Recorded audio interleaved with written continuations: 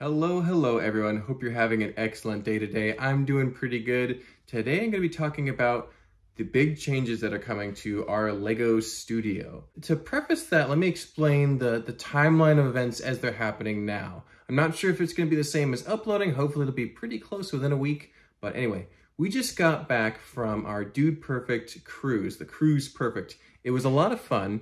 We had a lot of great events. Everything went swimmingly. Yeah, we just had an excellent time. But we're pretty tired. That happened earlier this week as of filming this. And now we are looking forward to Atlanta BrickCon coming up in just another week, basically. It's gonna be a lot of fun. We're gonna have a lot of our friends over. It's gonna be a great time. We're actually gonna be having people down to the studio, I imagine, to check it out, because there's a couple people, friends from Utah, some LEGO Master friends, who are gonna hopefully be able to see the studio for the first time. And looking around, there are some kind of, not dated, but definitely some things that could definitely be improved upon. Steven and I wanted to replace a lot of our glass display cases. These tall, kind of square ones that we have right now, they're good, but they're just not quite as nice as some of the newer IKEA display cases that we've seen. I think some of our friends have them in their LEGO rooms. They look amazing. And so we just want to see if we can upgrade those. They're very wobbly, the ones we have right now. We want them to be more secure, more dust resistant. So we're going to be changing those.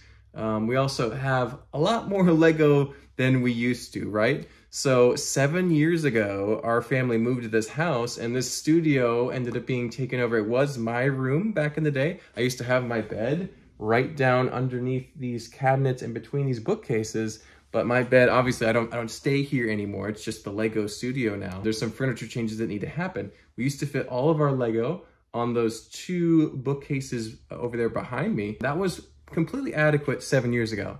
Now we have over 5 times that much LEGO. And so we just have tons of pieces, tons of animals, minifigures, accessories, all sorts of stuff that just needs space. So we need to take more advantage of the wall space that we have in this room. It's a big room, but we just need less bookcases and kind of decorative cabinets and more, metal shelving for bins of LEGO to go on. And we also need a few different tables because the current tables that we've had for the past couple years, the original IKEA tables we got 7 years ago are actually still pretty sturdy, but they do warp a little bit. I know that when I made Storst Castle back in, wow, was it 2019?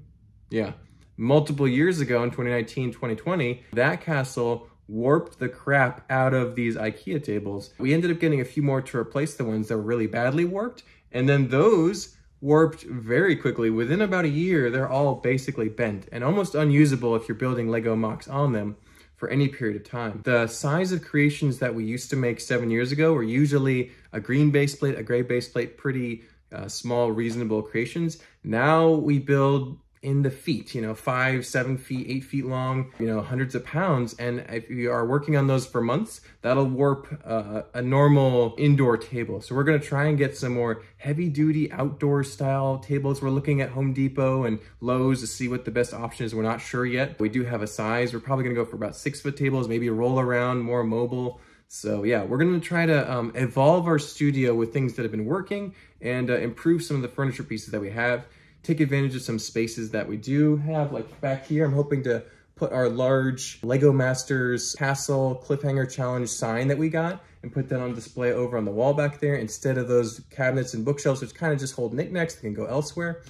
Anyway, lots of things happening, lots of big pieces moving around. Hopefully we can document this process and share it with you guys as we're doing it. Thank you guys for tuning in.